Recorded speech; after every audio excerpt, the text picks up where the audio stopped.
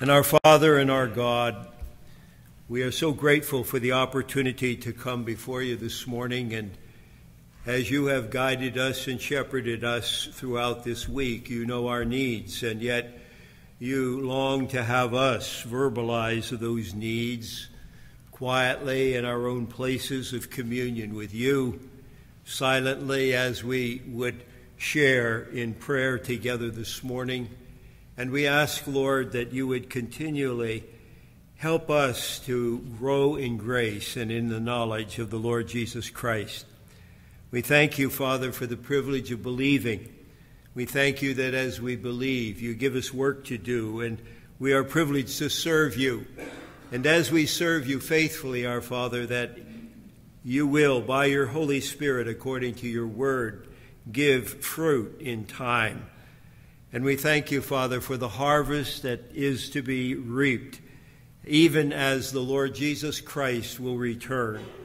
And as we work and as we wait and as we look forward to the coming of our Savior, we rejoice, our Father, in your marvelous plan to take us home out of this sinful world into a place of absolute holiness, a place, our Father, no longer to be hindered by the world and the flesh and the devil, but, Lord, where we can serve you with a freedom and with a perfect service, and we know that your heart will rejoice in what you have done in and through our lives. Our Father, we come before you with personal thanksgiving for the way that you have cared for us, answered our prayers, met our needs, and sufficed our wants and desires in the course of this past week. But we pray for others. We pray, our Father, for those in our family circles. Lord, not one of us here that does not have a family member outside of the Lord Jesus Christ and his cross. And we pray, Lord, that you would indeed work and move through circumstances, through opportunities we would have to talk and to share as they would meditate upon your scripture, as they would hear your word. Our Father, we pray for their eternal salvation. And we pray, Father, that people may come to that place where they make that sure and sound decision that I renounce all of the past. I lay my sins upon the Lord Jesus Christ and his cross. I trust in his shed blood, that I might be born again and become your child. And then, our Father, with that great holy transaction, we become your children, and we then become employed in the great work of the kingdom as you would so direct and lead us. We thank you for the workers that are out there, and we do pray for our missionaries. We thank you for Barry and Amy Speck and the whole work of Word of Life, and we think of their family and how you have blessed their parenting skills, because each one of their children have not only come to know Christ, but they have been called into your work, and they are looking forward, and some are already engaged in spreading the gospel in the great move to reach young people for our Savior and train them in godly living. We pray, Father, that you would undertake for Hansa and Elise there in the Czech Republic, meet their needs. Thank you for their zeal, for their enthusiasm, for their energy, and for the blessing that you have placed upon them. We think of the camps and the many young people that are being gathered together to hear your word in these days. And we ask that as a result of the sowing of the seed, there might be a bountiful harvest that would accrue for your honor and for your glory. We pray, our Father, as they plan to come and visit with us as the fall would come, that you would bless them as they go from church to church. They share of their story and of answers to prayer and of your great work in that needy part of the vineyard. We pray, Lord, that you would indeed burden us all as we think of our mission field, which would be outside this church. The moment we step outside the door, we step into our mission field. We step into the place where people need you and are lost and undone. And we pray, Father, that you, by your grace, would use our lives and our help and our love and our care and our assistance, that they might know Jesus in a very personal way. Lord, we pray that you would undertake as well for those very personal needs that we have this morning. And as we pray for the sick, and as we pray for those who are recuperating from surgery, as we pray for those, our Father, who sorrow and have lost loved ones, continue to meet their needs and to guide them, that they might be aided of your Spirit and deepened in their growth and commitment to know that you never fail. No matter what happens, no matter how dark the hour, you are always there to bring us through. So give us, our Father, that faith, that trust, that as we pass through this earthly journey, this pilgrimage, we do it by faith, and we know that you lead us every step of the way. Bless us that we might serve you and love you and honor you, and we give you praise in Jesus' precious name. Amen. As we turn to 1 Corinthians chapter 9 this morning, I trust that you remember our time together last Lord's Day, and it was a great day of music, it was a great day of praise, and we were reminded that we are involved in a race, and as we think in terms of living out our life, it is like a race.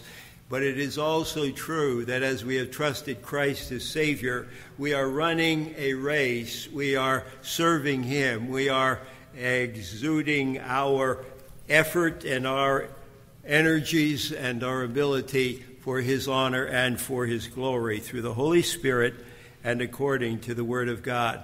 And so we think of those three words. You remember team, and you got to be on the team, and then you have to be a believer in Christ to run the Christian race. And then we realize that as we are part of the team, we have to be willing to train, and that's discipline, and that's exercise. And so we have the Word of God every day. We have prayer every day. We share our faith. We reach out. We help. We minister even as the Lord Jesus did. And then we look forward in faithfulness to triumph. And that great day of triumph is coming, and it will be like no other time in all of history, when we celebrate the wins that were possible, not just for one person in each of the categories of competition, but all together we are competing against ourselves with what God's will is. We have a gift, we have an ability, and we serve him faithfully, and as a result of being faithful in doing what God wants us to do, we receive what crowns, and we know about those crowns as they are talked about in the two books of Corinthians. And so we celebrate the greatness of the win. And it is great to celebrate wins, isn't it? It's been a great time recently. You know, the Generals won the Memorial Cup. Do we realize what that means? That is really an incredible thing. And it's right here in Oshawa area. And we celebrate with them, and we always are apprised of accomplishment. We always are aware of what it takes to really consistently go out there and produce the goods. And then, of course, we realize that and we don't want to take anything away from the women, because the Canadian women's World Cup team won yesterday against China, 1-0. And it was the captain of the team who scored the goal, one goal. And so as they did it for Cincy, as they call her, she was a great example of one who just carries on in the winning train, doing what's necessary and being disciplined and producing game after game. And that is a wonderful, wonderful thing. And lest we neglect the animals world among us, we realize that American Pharoah won yesterday, and that was a Triple Crown win for horse racing, and as a result, it marked the win, of course, of the Derby and the Preakness, and then the Belmont yesterday, which was the longest of all the races, which comes at the end of this series of runs a mile and a half, and did it in good time, and one by 5.5 lengths. And that is a time of rejoicing because of the effort and the training and all that has gone in. It's wonderful to win, and we want to be able to win, but we win in overcoming our own lives, our own disposition, our own plans, because we follow God's Word.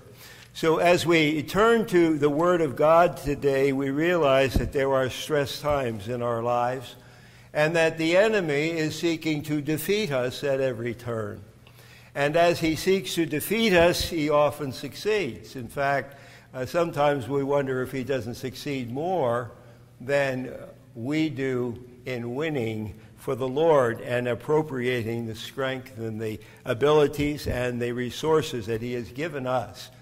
And so what do we find over and over in the New Testament as the life of the believer is to be strengthened and taught? We find we go back to history. We go back and look at the past. Do we learn anything from history? Not very much, that is for sure. We keep making the same mistakes over and over and over again. And God says, look, I want you to learn from history. And that is one reason why we read his book, because he has a special group of people, the people of Israel, called Abraham. Abraham's ancestors became the great nation of Israel that we know of today. And as a result, they knew what it was to hear God and to follow God, but then to neglect doing what God would have them to do. And they were not always winners, they were losers. But can we learn by looking at the loss of other people? Why did they lose? Why did they not win? And then we mark it up and we say, now there is something I can profit from. And so that is what he is talking about as we come to the 10th chapter of 1 Corinthians. He's looking at history, the history of Israel. And he begins, moreover, brethren, I would not that ye should be ignorant how that all our fathers, generations past, centuries, generation after generation, were under the cloud and all passed through the sea. And so he's talking about what? Deliverance from Egypt. And as they were 400 years slaves in Egypt, and that was due by God's discipline for their lack of commitment to him, they wandered off into idolatry and other things, and as a result, they were brought into chastisement or correction. And that is what a good father does for his children. He doesn't let them continue on, and it gets worse and worse. And so we look at the fathers of the Jewish people and we learn. And all passed through the sea. And God was gracious in their greatest hour of need as he led them all the way from Egypt, and they came to the Red Sea. What? They could not get across the Red Sea, and the Egyptian army was pressing in upon them to wipe them out, to destroy them, because Pharaoh had said, okay, go, leave, I give my permission, had a change of heart, and said, no, we're going to kill them all off. We're going to lose these working people who helped us to build the pyramids and the great buildings that we have here that mark our accomplishment, and we'll make them pay. And as a result, God did a miracle. He opened up the Red Sea. They went over on dry land.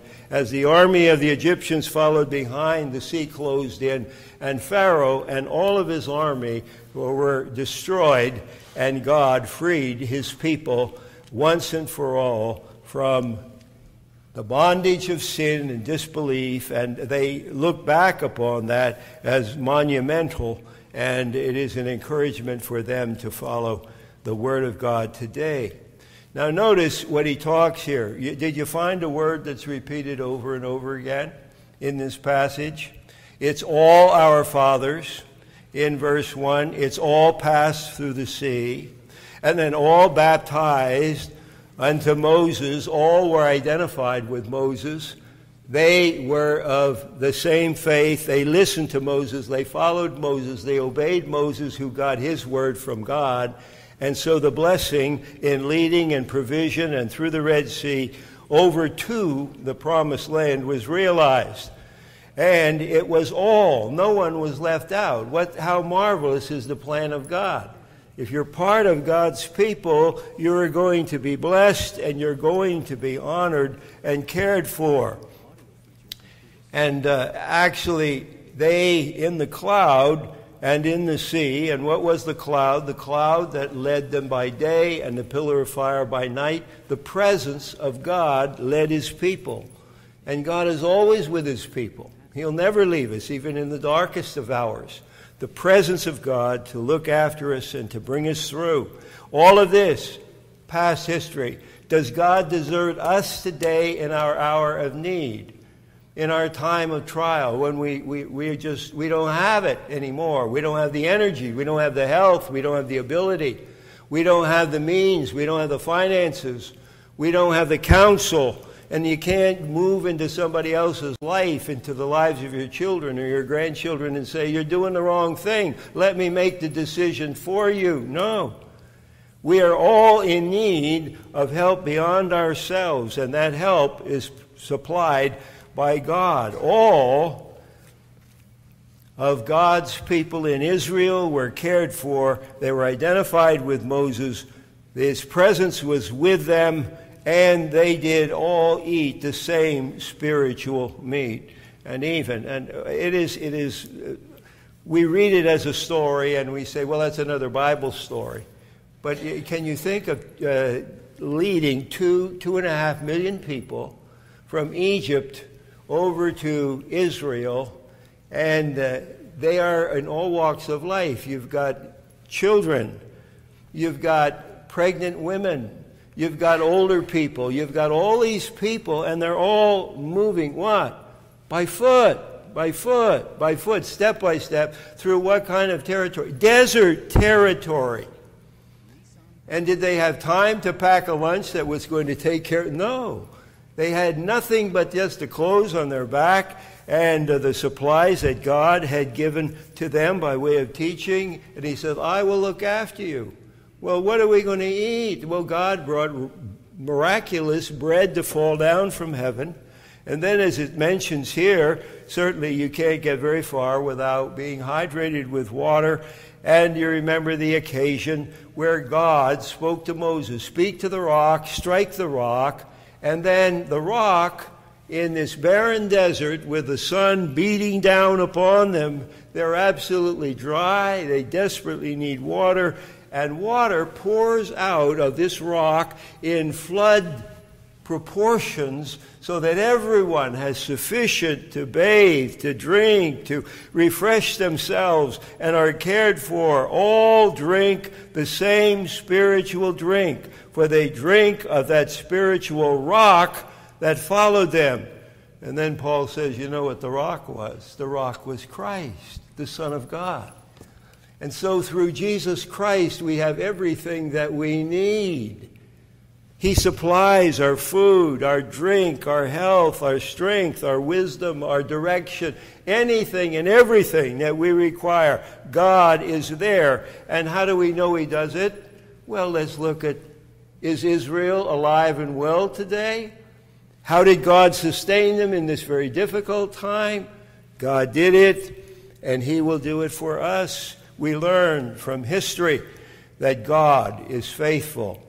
But with many of them, God was not well pleased. And this is the truth of being blessed and supplied and looked after by God. And then people say, well, I don't know whether I want to do this when God requests it of us or not. I get tired of listening to God. I want to do my own thing. And this is human nature. We all want to be people who are going to do our own will, and we get ourselves into our own trouble and come crying back to God. But with many of them, God was not well pleased, for they were overthrown in the wilderness. Now, these things were our, what? Examples. this was a teaching for us today. Can we identify with those people? Now you say, well, their primitive way of life, they certainly rode camels, they walked, they had other beasts of burden. They didn't have vehicles such as we have. No, but the principle still applies. That in the face of need, in the face of moving us from place to place, in the principle of supplying while we are engaged in travel, when we are seeking to know how God will undertake for us, He will supply. He will look after every one of these details. But then He offers a word of counsel here. Do we learn by history? He said, remember why they got into Egypt, into slavery in the first place. False gods. And do we have false gods today? We do. Anything that distracts a believer from a Christian lifestyle, anything that keeps you from reading the Word of God every day, anything that keeps you from laying in an orderly fashion before your Almighty God as a believer in Christ, your needs, and praising Him and thanking Him, that whole exercise of prayer. And prayer has been described as breath. It is the breathing of the spiritual life as we relate to our Maker, our Savior, our Provider, our God. And as we talk with Him in prayer, Satan hates prayer. He hates the Word of God. He hates anything that will help us to be winners and achievers for God. And so he says, now let me just highlight some things here. He says, be careful of idolatry. Anything that comes between you and God and a godly lifestyle on a regular basis is really an enemy. It's an idol. It used of Satan to distract. He distracts, and then he removes, and then he begins to work and to entice us, and we get so far away from God and God's blessing and the place of His favor that judgment falls upon us, and then we repent and we come back. And it's a cycle kind of life that we know. And he says, so neither be idolaters. He follows this semantic treatment over and over again. He goes on and he says, well, let me tell you another thing. He says, don't be guilty of immorality. Neither, verse 8, neither let us commit fornication, as some of them committed, and fell in one day 23,000. And you remember, when the cat's away, the mice will play. And so in the course of the journey, God says to Moses, now come on up here. We want to have a conference with you. And he took him up on Mount Sinai, and as a result, he gave him the 10 Commandments, the law of God. And as he was up there, and he was talking with God, and he was fellowshipping with God, and God took his finger and wrote out the 10 Commandments that are so foundational to any successful society in this world today. Wrote it out plain and simple, commandment after commandment. And he said, as this would be now your guideline, your way of life, keep the law and you will be blessed. Break the law and you will be cursed. You will be disciplined. Very simple, very basic, but very foundational. All in New Testament times, a lesson from history. Going back. So he said, watch out for immorality, because that is the way of this world. And we live in an immoral world. We no longer think that marriage is necessary. We just, we hook up. And we hook up for whatever period of time it may be. And then when you decide, well, we've had enough of this, you unhook. And you go and hook up with somebody else, and so on and so on. And as a result, the whole of the family is destroyed. So we teach our children, today in the new curriculum, some people, some children have more than one mommy. They have 2 mommies, or maybe they have 3 mommies. And so you have these three families that part or parcel are come together, and you have these different women, and you call all of them mother, or you have more than one father. And how does that bring stability? How does that bring responsibility to parents in the care of their children and looking after them as individuals that are to be shaped and molded to know God, to love God, to do what is right? Everybody's responsibility is nobody's responsibility. And we wonder why we have such an aberrant behavior among young people today. Well, we have no order. We have forsaken God. We don't need God anymore.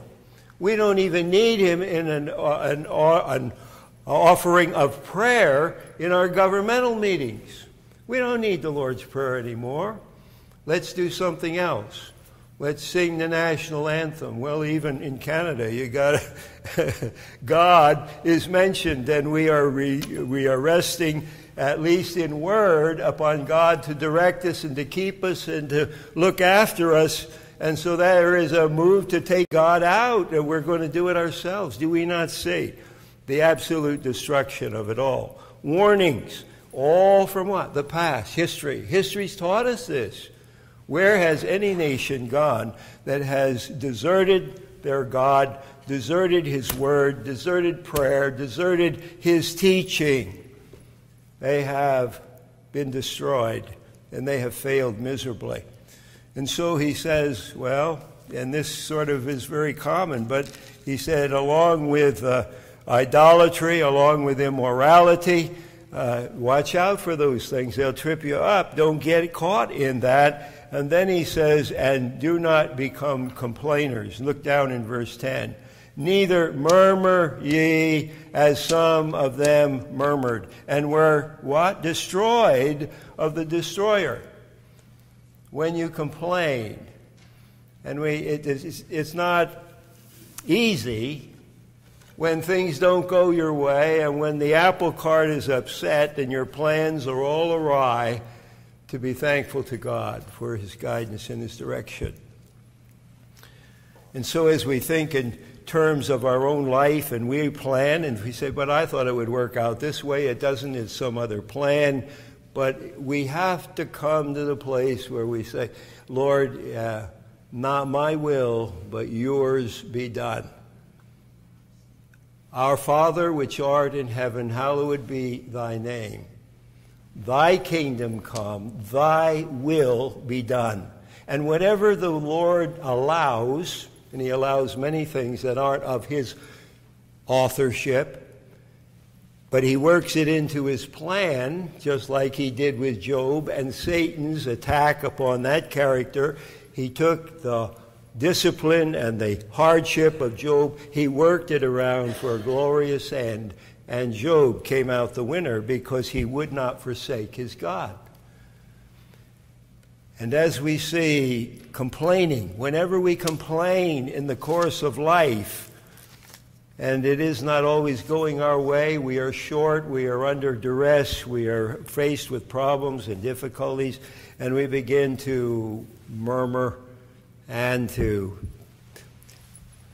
put forth our negative thoughts and say a lot of things that we ought not to say, and we sour other people, and we become so harmful to our own families and our own society at large that God is like, He's not there anymore. God is in control.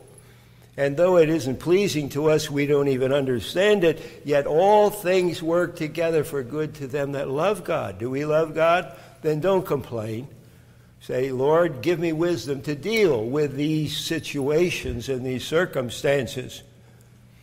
And so complainers were what? Destroyed. They were wiped out. And then he goes on, now all these things happened unto them, and he said, now, do you understand how you fit into this? This is all past history. This is ancient stuff to you. You say, well, we're not there anymore. Yes, but how are you learning the lessons that you have for us to learn? Now all these things in verse 11 happened unto them for ensamples, and they are written for our admonition. You're ready for teaching? You're ready for instruction? You're ready to know God's way for your life, and the way of blessing, and the way of peace, and the way of prosperity with Him, and the meaning of every requirement that you'll have? Then listen, this all comes out of history. It's already happened, and now here it is, recycling again. But these were in examples. They are written for our admonition, upon whom the end of the world are come. Now, that's rather awkward, but it means upon whom the end of the age is the outcome. And so as we complain, we're going to not fit into God's plan or outcome. But as we say, Lord, you lead us, you have a reason for this, a purpose and a plan, and we are accepting that, show us what to do in light of these circumstances, and the outcome will be glorious. It will be successful, not according to our plan, but certainly according to our direction.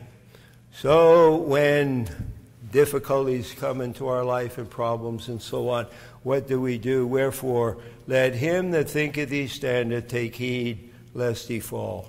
Who needs God anymore? I can do it. I can do it. I'll be the one who changes things and makes them to work out. And that verse was personally burned into my mind as I had a mother, an adopted mother, who, when she would talk to me about this or that or anything that was realized by way of accomplishment or achievement, she would say, now remember,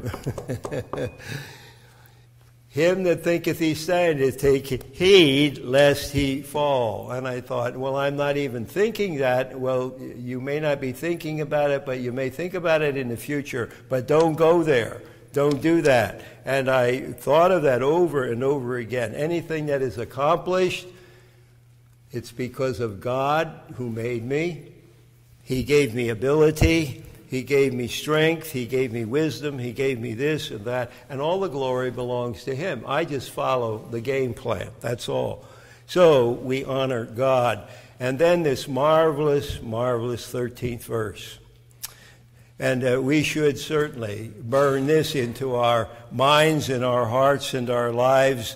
There hath no temptation taken you, but such as is common to man. But God is faithful, who will not suffer you to be tempted or tested or tried above that ye are able, but will with the testing, the trial, the difficulty, also make a way of escape that ye may be able to bear it. What a marvelous piece of truth and information that is to us. Where God is saying unto us, temptation and trial and difficulty, it's all allowed of me or authored by me, as the case may be, and God will see that you are cared for in your treatment. And so as we think in terms of this trial, this temptation, this difficulty where we got to make decisions, we got to do something, we've got to act, we've got to behave according to the right way and the right thing, we realize that we face over and over at different levels, in different times, in different types, and in different ways, all kinds of issues in our life. And Satan is very, very clever, because when he takes us into a difficulty, and he does have some authority to do that because of Job. Satan went, read the early chapters of Job and you find Satan and Job and God got together, and Satan said to God, you know, Job is a good man. He's a follower. He's a believer. He does what you want him to do because you blessed him. And he was a very wealthy man. He had a great family. He had everything that this world could provide. But he was a godly man, and he honored God with what he had. And he said, that's the reason he is faithful to you because of what you've given him, what he has as a result of your goodness. You take that all away, and he'll curse you. He'll turn on you. He'll denounce you. And God says, no, not Job. All right, let's put him to the test. We'll put him to the test. And God said, all right, Satan, you can do anything you want, but you cannot take his life. And so, think of it, God controlled. He had the boundaries in place, and he could only go so far. But he stripped him of his family. All of his family died. You remember they were having a big birthday party together there in the first chapter or whatever, and boom, they were gone. All these children at one swoop, done, finished, out. And then he took away all of his wealth.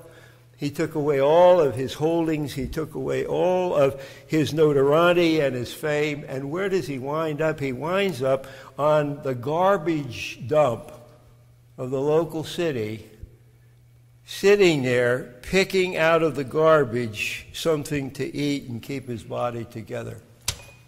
And you say, and you mean God allowed that to happen? But see, what we don't see is that every temptation, every test, every trial is a contest. It's a contest between God and Satan. It's a contest between God's will and your will. And we make the choice. We make the choice which way we will go. And as a result, we know victory through the problem, or we know defeat, and we allow it to break us and to destroy us. And so here, this verse is given unto us that we may understand that every temptation is a contest, and it goes far beyond us. And the older you become and the more you walk with God, the more you realize the things that happen in the course of our lives, our families, our world, our nation, all have to do with God at large. God is way ahead of us. He's got it planned. It's already in place, and it's being worked out according to his will, and we're just a cog in the process. Now, a very precious cog. God loved us, and Christ died for us and provided salvation for us. But it is a contest, and we are being put to the test. Are we going to do it God's way and believe God and prove God is faithful, or are we going to stumble and lay our loyalty at the feet of Satan and ultimately be defeated and disappointed? And so he says, temptation is always a contest. And it always is important that we understand the working of temptation. And so how do we understand temptation? Well, we understand, first of all, from James 1, that temptation, which is solicitation to evil in this case, where things in our experience are set up to lead us to our downfall. It leads us in a way we deny God and we deny his help and we go our own way and we fall on our faces at the end. That this is let and allowed into our lives that we might understand how temptation works. Temptation never comes to push us to the point of failure. That kind of temptation never comes from God. James 1. Lest a man think that when he is tempted of God. He's never tempted of God to do evil. He may be tested of God to do good, to be a means, a testing, to strengthen, to make him a better and a more faithful believer. But he is one who is to profit as a result of the testing. So we understand this situation. And then we think in terms of 1 John. And in 1 John, you remember in chapter 2, it's all summed up for us what temptation is about when it comes from Satan.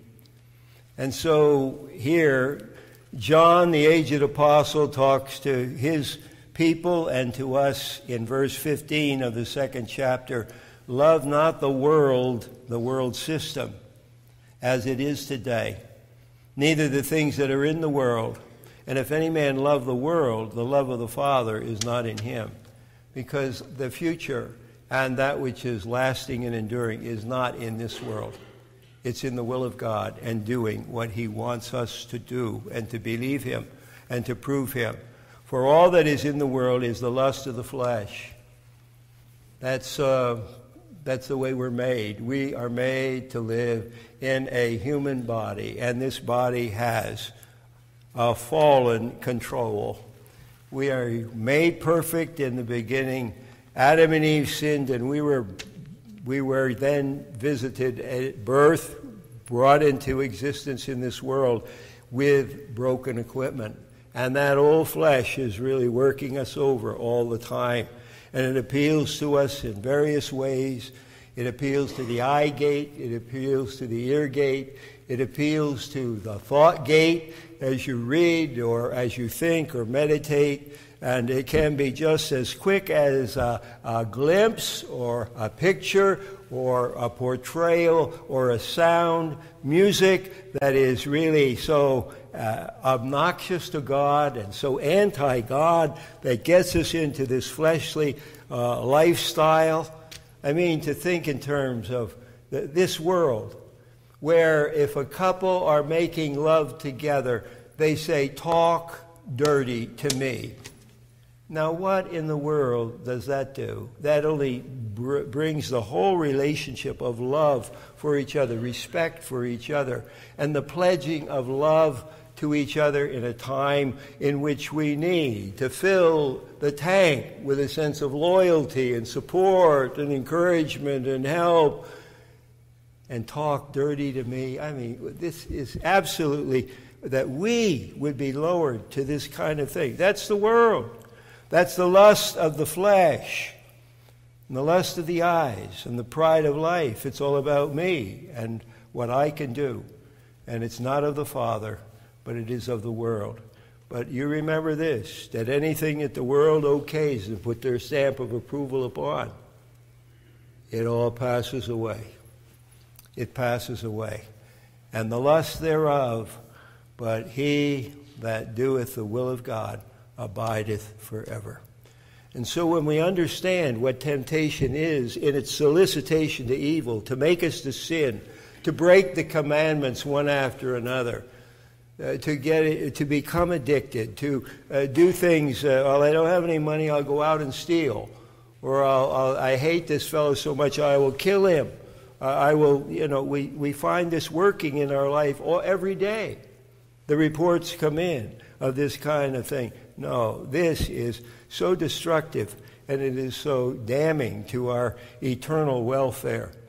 And so we understand something about how Satan is just tearing us down step by step, but he's helping us to make the right decisions to walk down and to become fodder at his feet. And so what is the conquest? The conquest is to realize what this verse says. This verse is talking to us about in the face of temptation and solicitation to evil, the first thing you do is what? You run. You remember, that's what David did not do in the Old Testament. He should have been out on the battlefield leading his troops, and he's wandering around at home at nightfall on the roof, and he's looking for something to entertain himself, and he sees Bathsheba, and he steals another man's wife, and all of this brought great sorrow and heartache and difficulty into his own life, and was a disgrace that he was a man after God's own heart and committed such a sin. But God is a forgiving God if we genuinely repent. And so it is very plain that as he talks to us here of our decisions and our wants and what we would desire to have, that temptation becomes a time when we need to run. He needed to do what Joseph did in the Old Testament, And when he was enticed of Potiphar's wife, and he ran, he got out of there. He lost his cloak, he lost his robe, but he ran away and he got out of there as fast as possible. And we are too proud to run. I can handle this myself. You are no match for the destroyer of our souls, Satan himself. He's been in the business for a long time. And as I mentioned in the adult Bible class this morning, when Adam and Eve were fashioned, they were fashioned with absolutely everything was theirs. Perfect. They had everything they wanted in the garden. Everything was perfect, except don't eat of the tree of the knowledge of good and evil. And into that imperfect environment came Satan himself, and he enticed Eve with the presentation of, do you mean God wants to deprive you of powers of choice? That you're going to just do whatever he wants you to do? Why, that's very demeaning, isn't it? Where's your personhood? Where's your sense of value and worth in that situation? And God's holding out on you. If you were to eat of that tree, you'd become like a god. And you could do what God does, and he doesn't want any competition, and she bought into all of that.